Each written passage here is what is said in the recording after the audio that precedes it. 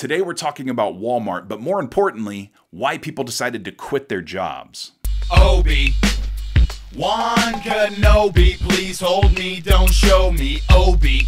What's up everyone, welcome to Company Reviews. In this video, we focus on what people hated most about working for the company Walmart. For a more thorough investigation of the company, I would encourage you to check out my video called Working at Walmart, a Company Review.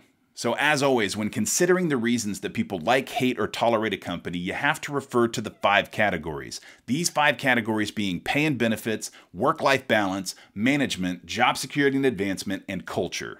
When it comes to the reasons people hate or decide to quit a company, the evidence usually lies within the lowest rated categories. These categories at Walmart being job security and advancement, culture, and management. Starting with the lowest rated category, management, let's just rip this band-aid off and say it. Most of your managers at Walmart are uneducated. It's kind of stupid. Still does a pretty good job, eh?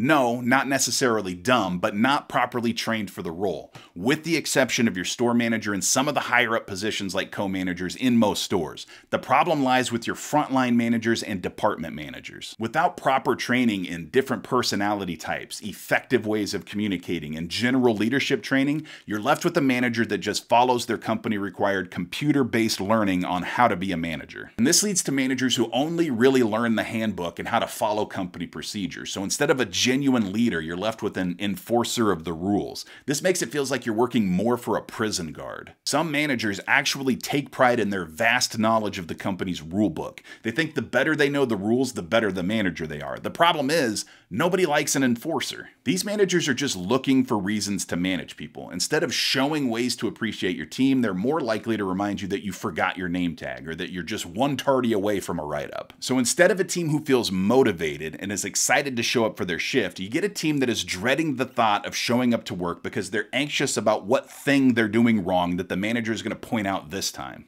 What this creates is an us versus them environment where the hourly associates don't feel appreciated or that their management team has their back, and you can hardly look to the managers or co-managers to address your concerns either. It's no secret that the frontline managers like coaches, team leads, and department managers at Walmart aren't paid well. They are very hard positions to fill. It's a lot of work and very stressful. Not many people think the pay is worth it. It would be much easier for them to just replace an hourly associate that doesn't like their manager than it is to find another person who wants to fill the manager role. It's much more responsibility without much more pay. And when you have an army of untrained managers that aren't making enough money for them to feel like the job is even worth it, the effects pour into the remaining categories. To be fair, job security and advancement and culture didn't rank significantly lower than the highest rated categories. They were rated at 3.2 while their highest rated category was 3.3. Not a huge difference. But all this really tells me is that there isn't anything that people get really excited about at Walmart. All the categories are closely related because none of them really stand out as being special. To give you an example of what I'm talking about, take a look at the ratings for an upcoming review of mine, Costco.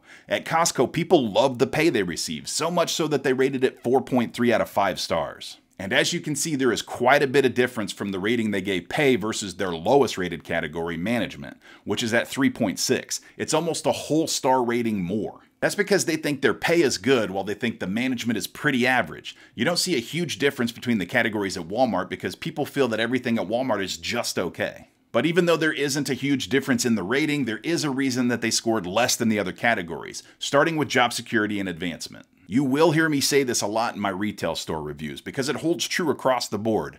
Retail is not a destination job. Kids don't grow up saying, "I'd like to manage a Walmart one day." Being that this is not a destination job, the vast majority of people that get hired onto Walmart do not see themselves staying with the company long term. There are advancement opportunities at Walmart, but most people working there don't really care. This, combined with the fact that Walmart will pretty much hire anyone, makes turnover at this company huge, which is another factor that contributes to job security and advancement. When people see other people leaving the company so often, weekly even, it doesn't instill confidence in their future with the company. There also seems to be a large number of people who are disgruntled with the attendance point system at Walmart. Many people feel as though the point system for attendance at Walmart is very impersonal. If you're late or you miss a day for any reason, then you start racking up points. In most cases, the reason you needed to miss work doesn't even matter. These points can be used not only to trigger automatic write-ups and termination, but also used in your performance evaluations and hurt pay raises.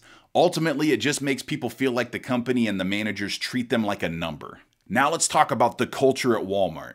Plain and simple, when you feel like you don't have a future with the company and your managers are policy hounds, you hate showing up for work. Plus, who in their right mind wants to argue with a customer who's trying to use expired coupons and acting like it's your fault something isn't in stock? Anyone in retail knows one of the worst parts of the job are the customers, and Walmart is famous for theirs, but not in a good way.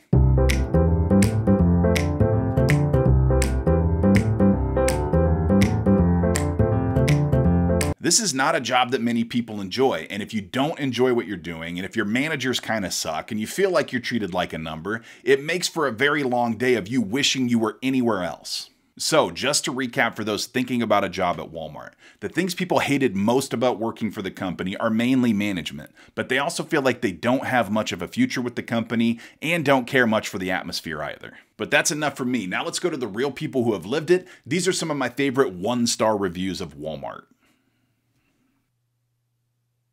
From a team lead, former employee out of Sartell, Minnesota. Goes through employees like toilet paper. Treats them like the stuff you use toilet paper on.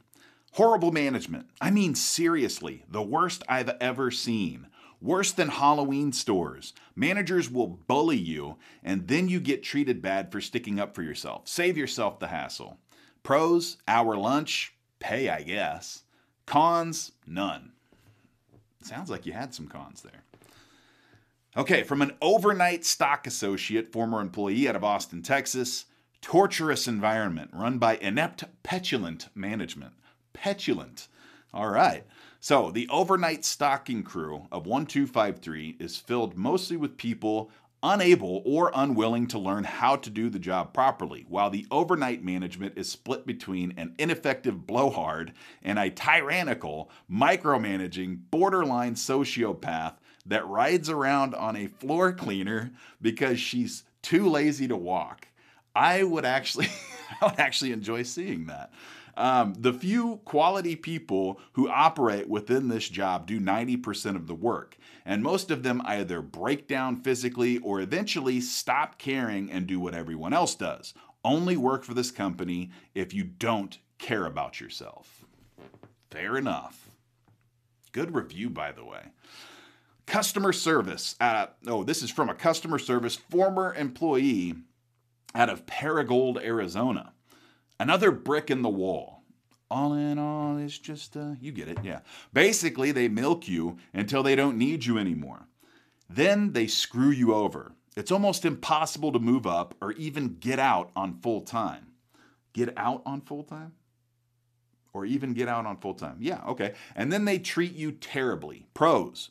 My shoulders make fun popping sounds every day due to pushing cars. Doesn't sound fun. Cons. Everything. Okay, this is kind of a long one. This is from an overnight stalker, former employee out of Cornelius, Oregon. I think OR is Oregon, right? Alexa, what is the abbreviation for Oregon? Oregon's abbreviation is OR. Nailed it.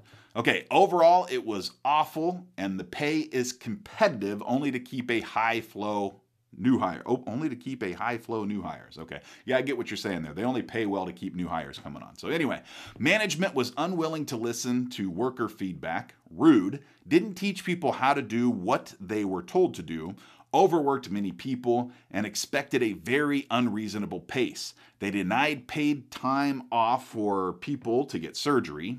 Okay. Many people at the location I worked at would be scheduled for 39.5 hours a week, so they weren't eligible for benefits, and salary workers would get very overworked on a regular basis, 50 plus hours a week. They didn't pay me anything until 11 months after I quit working there, despite regularly reaching out to them about this.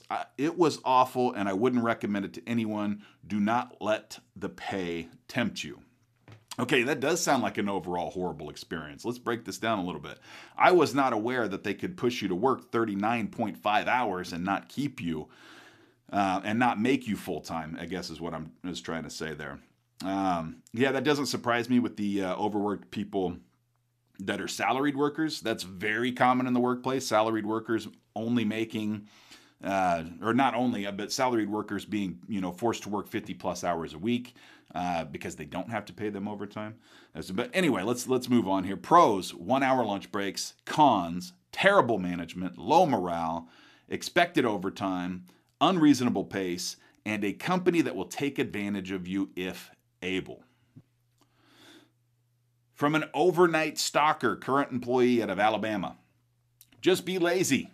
They love people who are lazy. All right. The harder you work, the more likely they will take away from those who are lazy and give to you. If you don't like it, they don't care. If you speak your mind about it, they don't care. Here's more work for you. They took all bonuses away from associates and gave it to a group of younger individuals, team leads, and told them they don't have to lift one finger. If you like working to earn lazy people their paychecks too, this is that place. Right on. Okay, an e-commerce associate, former employee out of Northport, Florida. It destroys your soul. In store, you are treated very poorly, universally. If you have not been there for 20 plus years, your experience or opinion does not matter. 10 out of 10, do not recommend. Pros: there are 0 pros. Cons: all of it. From an associate and former employee at a Monet, is that Monet or Monette? Monet. And we're just going to say Monet, Missouri. Don't ever work for these succubus giants. If they truly cared for the employees and the rest of society, this business would become a nonprofit. That's an interesting take on it. How many times have I seen the mom and pop stores die and wither because of this company? Too many. And that is true. Walmart does run mom and pop stores out. Pros: none. Non. Cons: every facet of being. Every single one of them. Oh boy. Here's another one.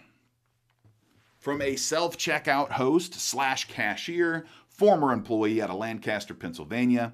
Hellish, soul-crushing, absorbs every atom of your life. Really is as horrible as people say it is. I love working with the people. I thrive at communication and helping people feel calm. I was the person who diffused situations with angry customers because I was very good at it. But the company itself and management / corporate in particular are just horrific. This company will consume every part of your life, and a huge part of that is due to the completely unreliable, random schedules, stressful, unrewarding work environment, and purposeful understaffing. I left shortly before COVID, but I wouldn't touch one of those places with a 50-foot pole now. They didn't care about our health at the start, and I doubt they do now. Pros: very easy to get the job. They will accept anyone with a pulse. That is true. Cons: underpaid, high stress, horrible management, frequently encouraged / forced to break company rules, no regular hours or schedules. So pretty much everything. We interrupt this program to bring you a funny meme. Walmart's Employee of the Month. We will now return you to your regularly scheduled program. So there you have it. These are the reasons that most people hated their jobs at Walmart. Please keep in mind that everything I said in this review was based on my personal opinions. I will always encourage you to do your own research and come to your own conclusions. If you have worked for this company, please let me know how I did in the comments. Were my observations close or way off? Also, feel free to leave your own review of the company in the comment section as well. I love hearing your stories, both good and bad. You made this? Awesome. I ride a hippopotamus. I ride a hippopotamus. You can ride my hippopotamus. You can ride my hippopotamus. I ride a hippopotamus. I ride a hippopotamus. You can ride my hippopotamus. You can ride my